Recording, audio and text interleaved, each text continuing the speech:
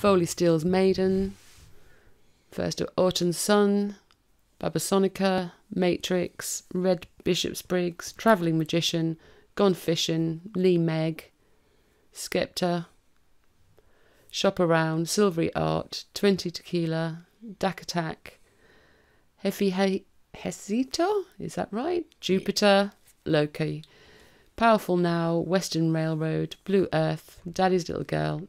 Exotic Dancer. Nat Geo Girl. Polar Radio. Rose Sword.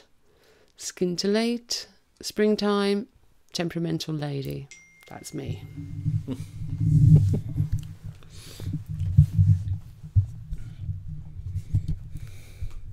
Okay, all in the stalls then and ready to go.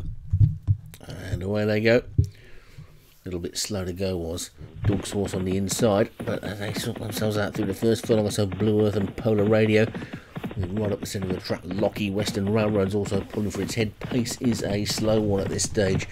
It's a fairly long distance race, and Western Railroad and Lockie are disputing the early lead, with Silvery Art, who's made up for that tardy start and is now up in third, and a little bit of a gap to the grey Dak Attack. Blue Earth and Rose Sword after that one feel pretty closely bunched, with the exception of the leading three. Western Railroad, Lockie and Silvery Art are clear by about 3 lengths to the grey Dak Attack, then Rose Sword and Daddy's Little Girl. Little Lee Megs after that one. Jupiter.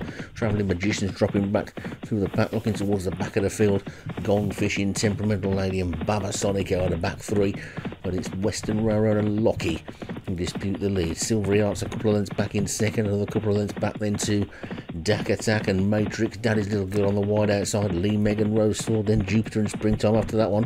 Trying to get a little bit closer is Polar Radio. Nat Geo Girl also getting closer, so is Exotic Dancer and Heffy Hesito. Babasonico is still the back marker, but it's Lockie who's now come to take it up. Lockie's about a head in front of Western Railroad. Silvery Art's dropped back to the pack, and these leading two are a good 4 lengths clear now. Western Railroad on the inside. From in second place, Lockie. Then a gap back to Daddy's Little Girl, is making good ground. The one who's making good progress on the outside is Springtime. Matrix. Travelling Magician's also making good ground. Jupiter's coming through with a run.